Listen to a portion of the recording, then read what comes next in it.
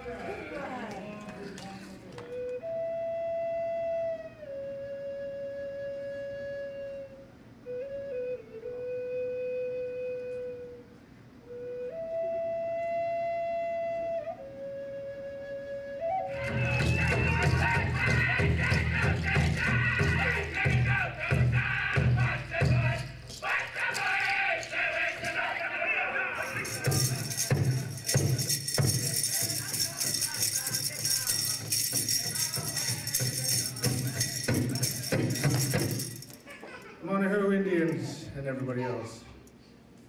AkaMya Culture Group here with our special guest in the Owens Valley this week, the former Miss Indian World 2011-2012 Marjorie Tahbone. Yes, she's here with us. We just did a cultural presentation for the cultural exchange, offering her some song and dance, and so now here we are going to talk with her and get to know her a little better. So I'm going to let her introduce herself formally. Hello,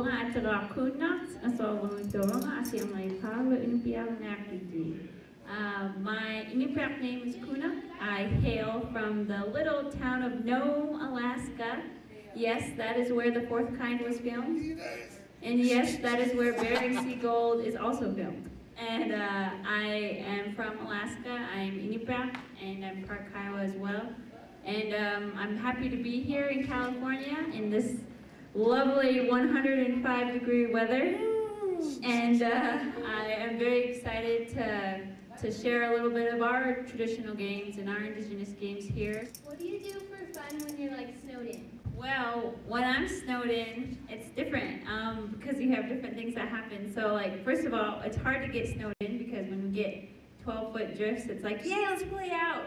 And you know, we don't really we kind of embrace the weather, I guess you could say, and we don't necessarily get snowed in. But when it's negative 60 degrees out, and you're making sure that you're not going to freeze to death, I like to stay home and probably put on some Netflix, watch some movies. But I do like to play the games a lot though in my free time, and traditionally we always played the games during the winter, and we always told stories. So I like to try and do that too and incorporate my culture into my lazy days when you're stuck inside at negative 60 below. So do you still keep in touch with your former Miss Indian World contestants?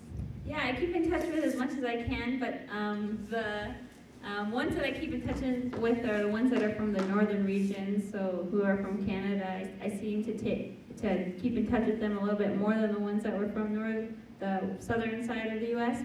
And so you always create the sisterhood bond with the girls when you compete for Miss Indian World. So I do anticipate you running for Miss Indian World someday, right? And Aurora, you probably run for Miss Indian World someday. Yeah, all right, good. And Sage? No, I'm joking. Mr. Indian World. Last Paiute Prince of the Owens Valley. What do you think of this valley since you've been here the last couple of days now? Well, this is the first of long day, but other than the 105 degrees heat, it's beautiful. And I live in a valley 9 months out of the year in Fairbanks because I go to school there, and we suffer from, just like you guys, extreme heat and extreme cold. So in the summer it gets up to 90, and the winter gets below 60. So it's pretty extreme, just like you guys. You guys adapt well. It's pretty wonderful to be here, and the nights are beautiful. All right, so I got another question. Aside from Miss Indian World, what do you do at home? Back home, it's kind of difficult because I'm a student. So I go to school, to college. I'm a senior, getting a degree in Alaska Native Studies and minoring in my Inupiaq language. And so I go to school full time. And I did that when I was Miss Indian World too. And then I go back home to Nome, and I'm a fisheries technician. So I stay outside, which is the best time. You go outside, you count fish, and you go and catch fish, and you do all the subsistence things. It's really important for me to be able to participate in my subsistence culture. So a question from one of the audience members out here was, she wants to know about the health issues up there because of the diet. Is it different, or do they still have diabetes like we do down here, which is very prevalent? So like you guys, we had an extremely healthy diet before any type of contact with Western people. We consider it the healthiest diet in the world. I mean, it's all natural. You know, seal oil is very good for you, very good for your body, the greens that come from the ground, the fish that comes from the sea, and we are extremely healthy. But once the Westerners came in, they brought out all these things that were very unhealthy for us, you know, sugar, lots of this processed fat, and these things that our body wasn't used to digesting. And so it's a very common thing to see obese natives, and it's very common for them to have diabetes and things like that. And so yeah, we have a huge problem with diabetes. And one example is we kind of switched one of our traditional foods, and we've kind of alternated. Instead of using traditional, like for example, bear fat or caribou fat, they use Crisco. And Crisco is a very processed fat. It's very bad for you. It's a very bad type of fat. And they use that for our Eskimo ice cream. And we make Eskimo ice cream I make it traditionally. I still make it with reindeer fat, and I use seal oil and water, but they use Crisco instead. And because of that, they eat it so often that it kind of creates a problem with their heart, and it makes them become diabetic in that way. So, but in a way it's traditional to them because they substituted out the traditional things. So that's a problem for us. Suicide is really heavy in Native American country throughout, and more so in Alaska. Could you elaborate on how that is in your community, or what kind of issues you're dealing with? Yeah, we have a lot of suicide within our own region, my own region, and that's in the Norton Sound region, which is northwest of Alaska. But I'll talk about my tribe as a whole, Inuit, and that's all the people that inhabit all of the regions of the circumpolar north. And so we have a lot of issues with suicide, and we also have a lot of awareness towards it as well. We're starting to do a lot of suicide prevention programs, which is being very helpful. Starting to let people talk about it more, because I experienced that the parents and the grandparents that were affected by all of the boarding schools, residential schools, seem to be more isolated and keep things to themselves a lot more. And I think that's where the whole thing where you don't talk about things anymore, you don't talk about your problems, and so people just don't know what to do with all of that emotion that's in their brain, and they don't know what to do. And so, you know, they always think, oh, might as well just, why am I still alive, kind of thing. And I think nowadays, what our suicide prevention program is doing is to encourage people to talk about it, and encourage people to just say something, and then be there for someone who they think may have any issues towards that type of, or have that type of thinking about suicide. And so we have it, and you know, nationally we're the highest. It's definitely at it's at a decline, which is great. But it's more than I could say about other Inuit communities within Canada and Greenland and Russia. They're still suffering greatly from suicide and things like that. So, but I think it's really important to talk and do prevention. It seems to be helping. She came here to demonstrate some skills. So what we're going to do now is have us demonstrate some of these skills. All of these games are created to build your strength for survival. So you may not normally use these muscles in everyday life, but when you hunt and when you gather and you fish, you may use them. And so that's why these games are so kind of awkward and unique in their own ways. What I'm going to teach you guys, or have you guys try and do, is the 1 foot high kick. And the 1 foot high kick is a signal game. And so I taught Sage earlier how to do it, and I really hope he could do it. Let's see if he actually listened. I joke. Okay, 1 foot high kick. Oh, real good. Holy cow. Let's go a little higher. Let's see what he could do. Yep, remember, you gotta maintain your balance every time. It's important to maintain balance because it shows control of your body. I think you could do it. Yeah!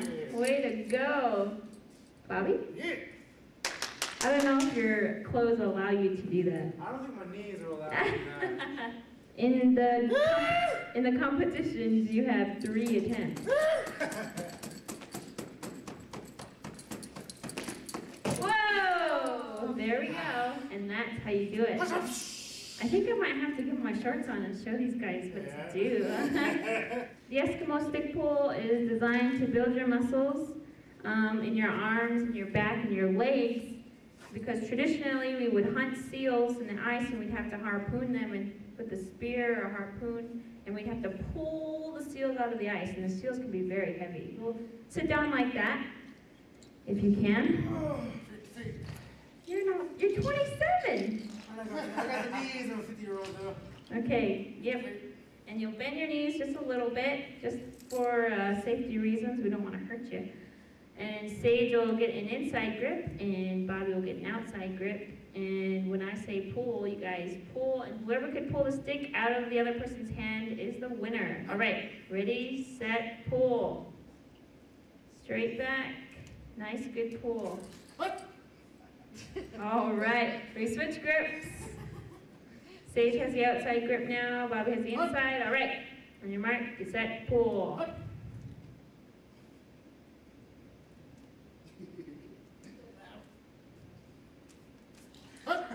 All right, Sage is the better seal hunter. How much time we got? Oh, 15 minutes. All right, the ear pull. The ear pull is designed to build your pain threshold on frostbite. Okay, ready, set, pull. Oh! Okay, switch ears. Ready, set, pull. Okay, so what you're gonna do is you're gonna sit in the same position. You're gonna grab the foot of the straight, yep. And when I say pull, you guys will pull straight back. Whoever can pull back, the other person wins. Yep, there you go. On your mark, get set, pull.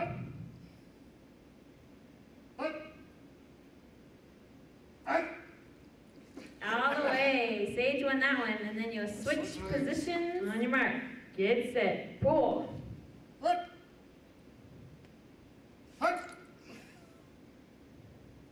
There we go. Sage got it. Sage. So now we're going to have Marjorie try something. Ruben Littlehead is a professional at this, attempting right now. We'll see if Marjorie will be able to. Okay. All right, here she goes with her first attempt. 2 attempts. 2, 3. Yeah! First attempt. Woo! Dang! Right off the bat. That's the record, eh? He did 7. Beat 7. 2, 3, 4, 5, 6, 7, 8, 9. Oh, Miss Indian World, Ruben. All right. So many thanks to Marjorie again. Thank you for being here with us. We're glad that you took the time to do this interview with us and sharing with the people out there. And again, we're the AkaMya Culture Dance Group. And thank you for sharing with us and letting us take part in everything you're doing. Yes, well, thank you. Thank you. Whoa! High five.